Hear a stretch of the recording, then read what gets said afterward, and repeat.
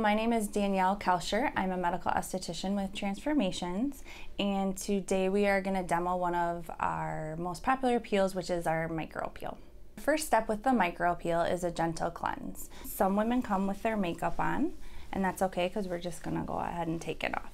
The second part of the three-step cleanse is going to prep the skin for the dermaplaning. This part should feel a little bit cooler to the skin. It might have a little bit of a smell, but again, it's prepping the skin for the dermaplaning and drying out the skin. This is the third step of the cleanse. Again, this is making sure we're getting the skin of all its excess oils and drying out the skin for the dermaplaning.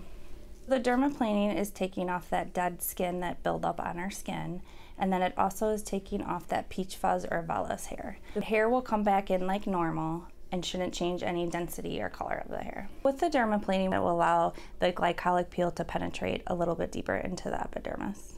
The dermaplaning doesn't hurt at all. It might feel just a little bit different or a little scrapey. Most people feel that it's very relaxing during the treatment. After the dermaplaning, we are going to apply the glycolic acid to the face. It can feel a little stingy or a little tingly, but it calms down pretty fast. Glycolic acids are one of the most popular exfoliations, and it's also made from sugarcane. Now we're going to neutralize the peel because the glycolic acid has been on her skin for 2 minutes. What the neutralizer is going to do is it's going to stop the peel from working and bring her pH back to normal.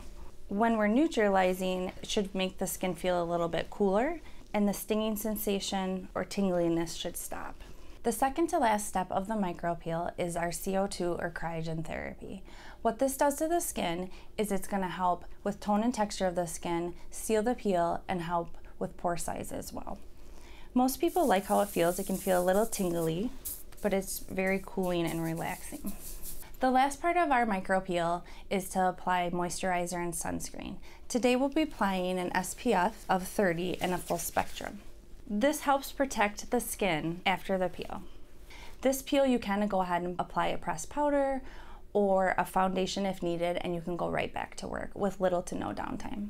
The Micropeel takes about 45 minutes, and her next Micropeel can be scheduled anywhere from 4 to 6 weeks. The Micropeel is going to help with overall tone and texture, fine lines and wrinkles, and help evening out the skin tone. You don't want to use any exfoliants, retin A, or vitamin C a week before your peel and a week after.